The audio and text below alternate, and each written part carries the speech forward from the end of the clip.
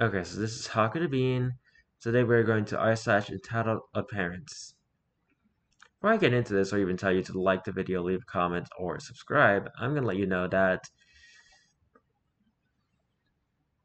this is a subreddit with a lot of parents that are entitled. And a part of their entitlement means that there are going to be triggering subjects such as child abuse or discrimination of any sort. In one story of this video, from the title alone, because I didn't actually read them, there is going to be ableism.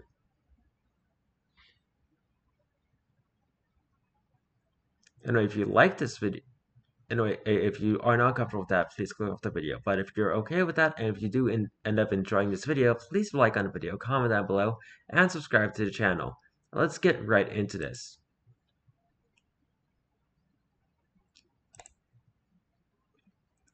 I don't trust you, so I'm cutting off everyone's Wi-Fi. This has been going on for a while now. My stepdad has had it out for me ever since he met my mom. I was around 7, I think, and always audited me out from his biological kids, my stepsisters. My other stepsis, who was 15, I believe, left me, he and my now 12-year-old younger sister, with my mom and stepdad. Wait, I'm getting sidetracked. My stepdad didn't trust me or my brother with anything on our phones at night or in general. While my brother was obviously doing bad stuff, I was using Google most of the time to look up stuff to draw, mainly Pokemon and Digimon stuff. I don't know how you would know or what you mean by bad stuff, but we're going to continue. He used relaxed melodies at night because I couldn't sleep well. Cuts me waking up just today and confronting my stepdad about this. Me. Why have you been cutting off the Wi-Fi at night? Stepdad. Because you're looking up pH all the time. Do you have any proof of that? He just sat there in anger for a second before cutting off all the Wi-Fi again, which got Mom super mad because she didn't know what was happening to it, but knew I couldn't do something like this. After I started talking to, Stepdad says he'll never do it again, until later the next day. He starts shit all over again. OP, how old are you? And I know that you know the exact number of hours before you turn 18.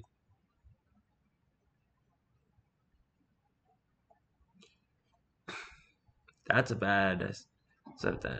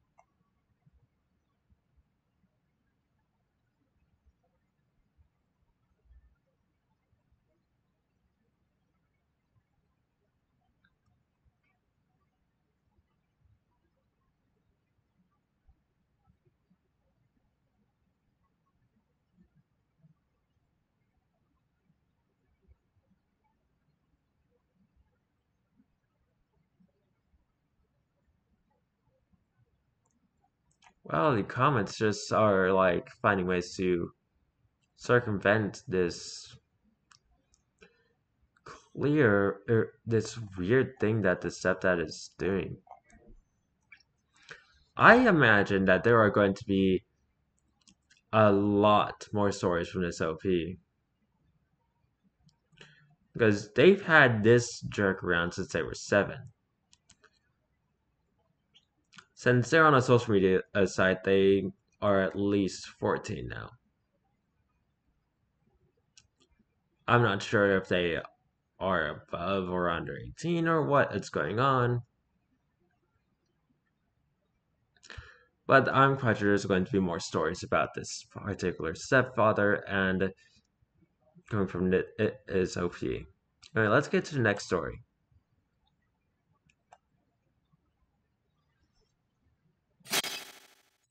Ow, that hurt.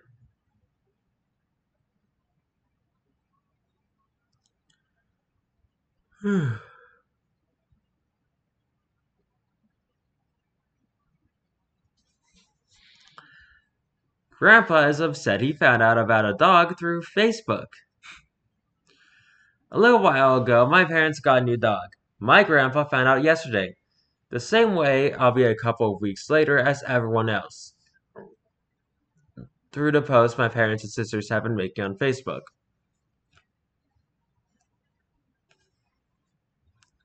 We're not too close or in much contact with that side of the family for many reasons. Enough to fill a book about.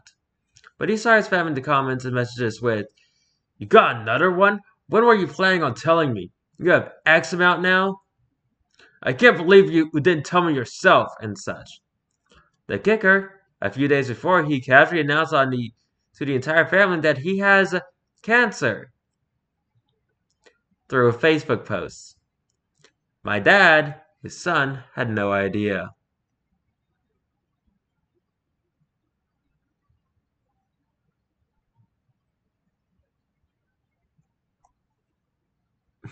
That is so ridiculous.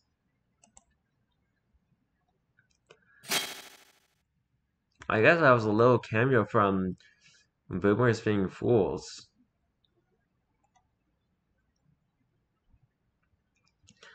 What do you mean I can't kick a paying guest out of their room?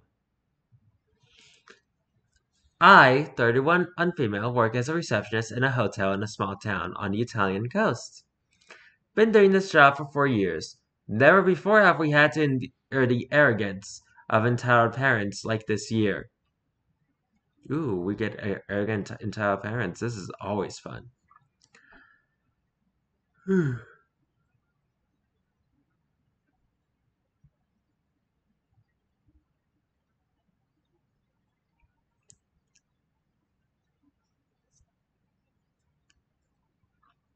When booking a stay, we make it clear right away that check-in is not possible before 2:30 p.m.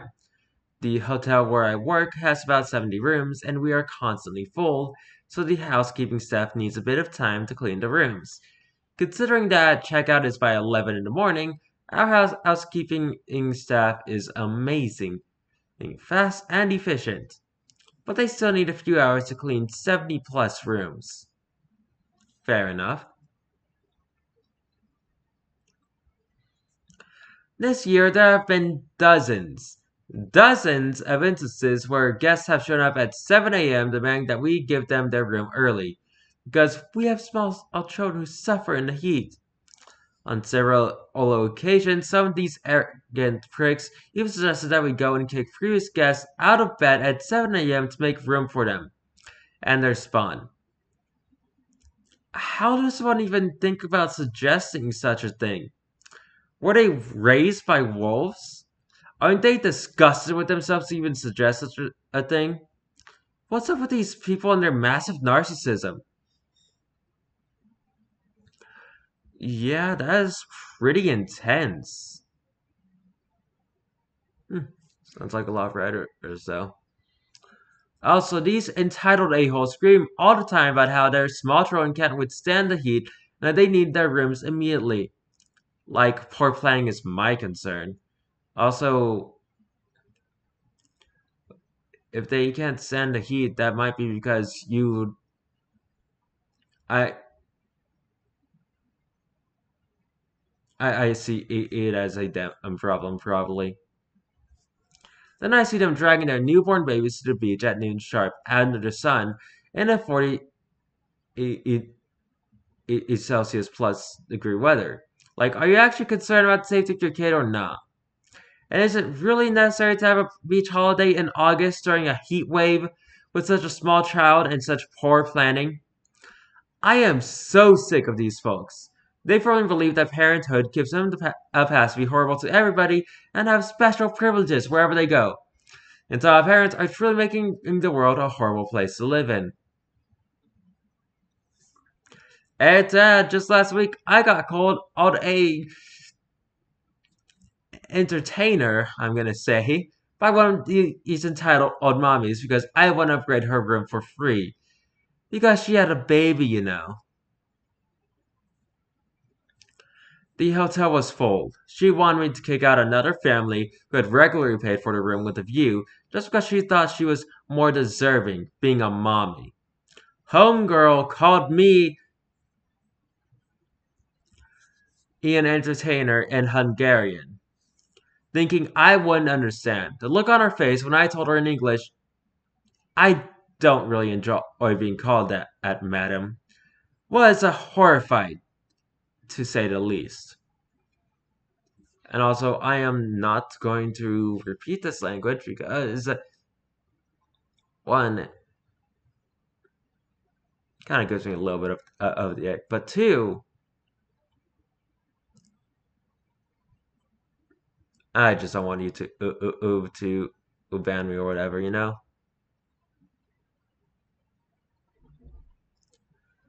And wow, some people are insane. All right, let's go to the next story.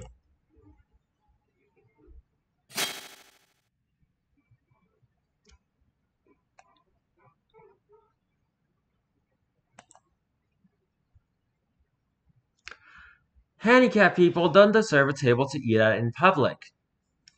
What would you have done in this scenario? I'm annoyed. I was shopping at Costco and my blood sugar unexpectedly went low. I'm a type 1 diabetic. I stopped in the Costco eating area for pizza and a smoothie. I'm parked at one of the indoor picnic tables, sitting in my wheelchair. But I was clearly using the picnic table. I didn't want to eat messy food over my lap. Space for eating inside the store is limited, and Costco is packed due to it being summer here. Before I knew it, a family of three comes and sits at my little picnic table.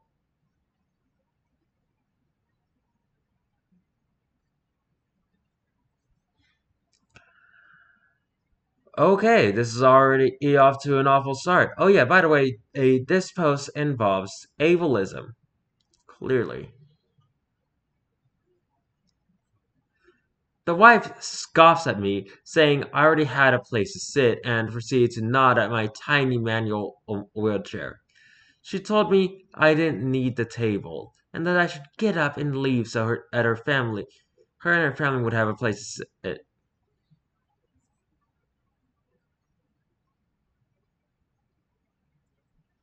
Apparently, I'm supposed to eat in my wheelchair with no table surface and super messy food. I'm not kidding. Costco has some of the messiest pizza you can eat. Pizza grease gets everywhere when you eat it. Okay? Best response for this is, oh, you can stand. Why don't you just go stand in the corner and eat? If you're worried about a mess, well, you should have thought of that before trying to take someone else's table. The woman stood there staring at me like she fully expected me to grab my wheels and roll away. But I had no desire to leave the table that I had found first, and on top of that, I didn't particularly want to sit next to her screaming toddler. It was just a weird experience. I wouldn't have minded sharing my table if they asked me nicely. It would have been awkward and uncomfortable all as hell. Who wants to sit with a bunch of uninvited strangers? I didn't have really good time. One thing that I buy as a female in bulk and at Costco is feminine hygiene products. So I just found this woman who fully told me to move. I lifted my gigantic box of feminine hygiene products out of my shopping cart and plopped them on my half of the table. They took up a good half of the picnic table because it was a big, bulky box of them. And they were clearly marked. There was no mistaking what that box was full of.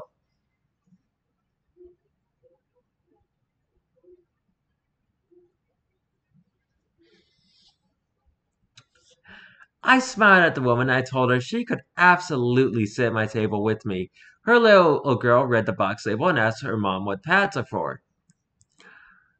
And of course, she reacts in a way that makes me fear for this girl's future because she's going to feel really grossed out by her body in the future. Well, let's just say that was the end of that entitled woman. The woman gasped in horror and quickly ushered her little girl away from me. The girl was far too young to know what pads were used for yet. Clearly, they couldn't sit next to a devil like me. I got to enjoy my unanticipated low blood sugar in peace. Normally, low blood sugar makes me feel like absolute crap, but this time I felt quite pleased. Nobody should have to eat in a wheelchair. Handicapped people have a right to use the table too. Yeah, what the hell?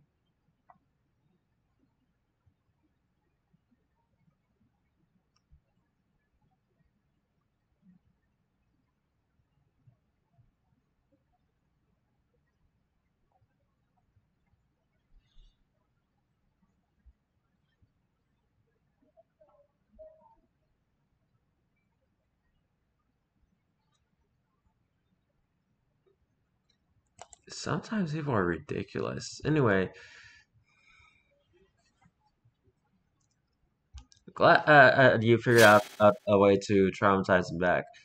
I do want to get into that.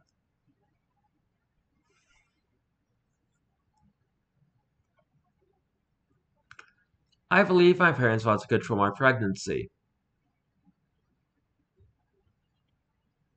Possible misogyny disclaimer? Or just weird creepiness?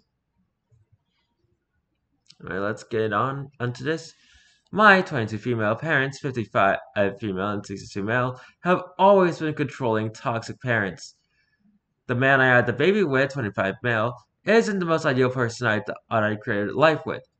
I'll be fully transparent there. He's not as compassionate as he could be, although he does try. I was living with him for about 6 months and moved up to my home state quite recently because him and I were having some issues, particularly regarding communication and feeling connected. Both of us feeling stressed out about the situation. Well, not to be expected as neither of us have navigated this before. Since moving up here, my father has taken possession of my car, deeming it unsafe. In a way, it sort of is. The coolant is black, and I have had an exhaust leak for almost the entire duration of my boyfriend and I's relationship. 10 months.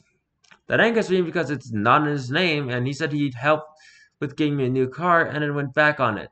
Parents aren't together, so I don't really have to deal with him other than not having the car, and he wants to pay it off and get rid of it, but would need me there because I'm on the loan. Okay, already a weird behavior. My mother will buy large purchases for my child without my permission, and when I told her I have a problem with that, she calls me an ungrateful B word. Wow. I feel like I'm talking in like a pack and play, a bassinet. The pack and play I'm personally not comfortable with because me, it doesn't feel sturdy enough for an infant to sleep in. The bassinet had to go back regardless because I did research on it and there was a recall. I want a crib, but I'm not even allowed to pick it out myself. She also bought a baby doll. I would say baby doll, baby ball. That's hilarious. A baby doll to practice because I don't have baby experience. But I think it's ridiculous because you not only you have the military instinct once you see the baby, but the hospital will show you how to do things, as well as your village will should you need help. And then when I go out with her to look at various baby items, she feels the need to give her 2 cents on clothing, which annoys me because it's not her baby. She has 3 kids myself, my twin brother, and my older brother. Believe me, she does not need to relive the experience. I also have to hear daily that I'm going to be a terrible mother because I'm selfish and only think of myself. I just feel like I was robbed of the whole pregnancy experience. I almost struggle to feel happy about it.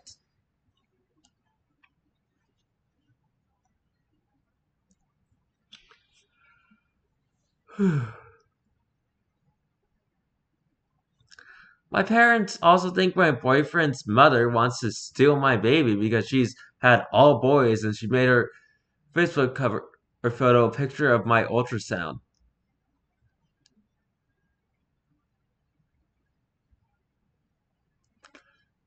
I do find that a bit odd, but I'm not exactly sure if they'd want to break up a family him and I created, as they have been a whole family the entire duration of my boyfriend's upbringing and still are. It feels as though my parents want me to stay up here, get child support from him, and tell him to piss off. That's a bit odd in general.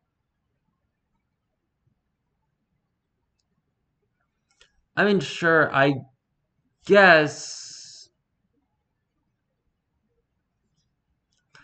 it is a little bit weird that your boyfriend's and mom has a picture of your ultrasound, but I think that a lot of grandparents get really excited when they learn that they're grandparents.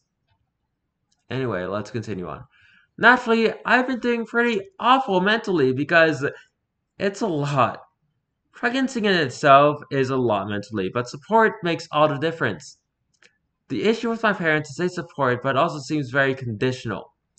I'm also told that if I go back down onto be with my boyfriend, that I won't have a family anymore.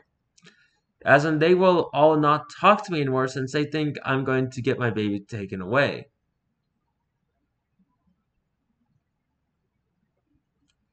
They mention that I won't have my baby and no family, and I'll probably end myself. They also mention being scared I'll go back, but they're incredibly rude. I don't know what to do. I'm at 30 weeks currently, and I need to move fast, so I have a set plan on where I'm giving birth, where she's raised, etc. Also, regardless of where I'm staying, I only want him in the delivery room. I don't have a normal mother-daughter relationship at all, and I think she would stress me out the entire time, and I do not need that. Yet the last thing a pregnant person needs when they're are, are, are pregnant is people is anything to is anything stressing them out.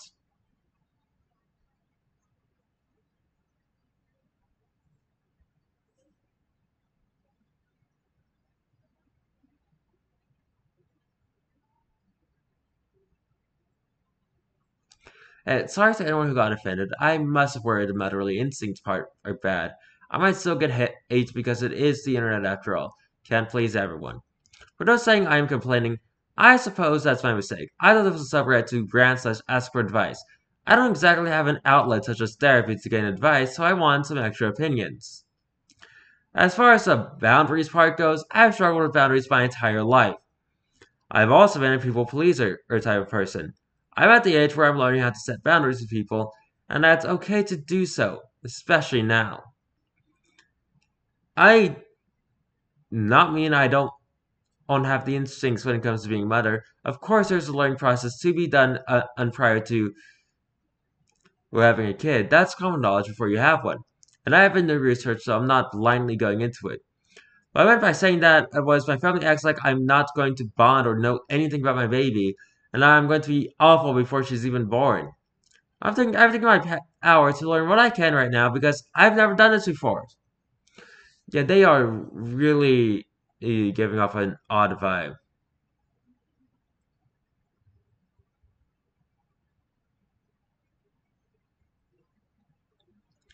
Yeah.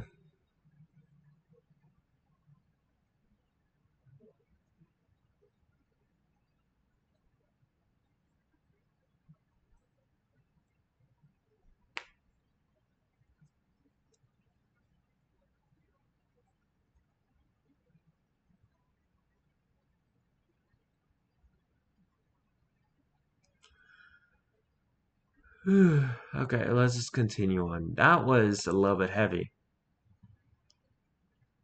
Now, what's this one about? Titled Mom shoves me at a theme park. This isn't all that long, but it looks really interesting. And it's the last story for today. Until my mom shoves me at a theme park. A few years ago, my family and I went to a theme park a few hours away. We were waiting in line for a ride. In these lines, there is a chain slash rope line divider which creates a couple feet of space in between the lines of people. We were standing there, minding our own business, when I saw a little kid, probably 2 to 3 years old, dragging along the line divider, stopping to say hi to people in line while giggling. All of a sudden, I feel a hard shove up to my back and shoulder, pushing me to the left, and apparently it was the kid's mother trying to chase him down. No excuse me, no apology, just steamrolling through everyone. The line was in a pretty enclosed space, but there would still be room to pass on the right, since the child was only playing between the line dividers and we weren't packed in tight. My ankles went fully out. I loudly said, "Don't fucking touch me!" Once she caught the child, she mumbled, "Fuck off," as she came back through. 2 minutes later, the kid ran by again, followed by Psycho Mama. This time, she didn't shove me at least, but did give me a stink eye as she dragged the kid back to their point in line. I would understand if the kid was running towards something dangerous, but they were not. He was 10 feet in front of her and not running away fast. I get that wrangling kids in a theme park can be tough. It's hot, you're annoyed, it can be a lot. Unless someone is literally in danger, you need to push through a crowd to get to them. Never put your hands on a person like that. I barely tolerate people I know touching me, much less a total stranger. Get that kid a leash and keep your damn hands off my body. I still find the leash on kids thing so ridiculous.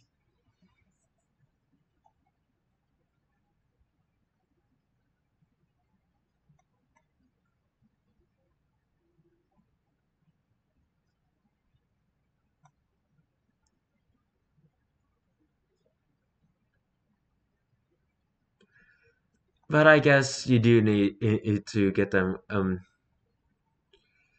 leashes. It's kind of crazy.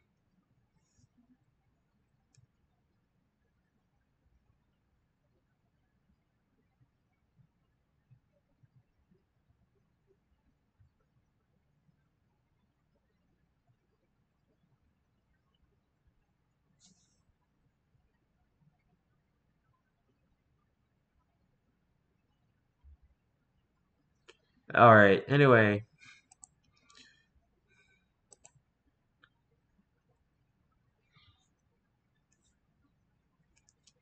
that was r slash entitled parents. If you liked this video, please like on the video, comment down below, and subscribe to the channel.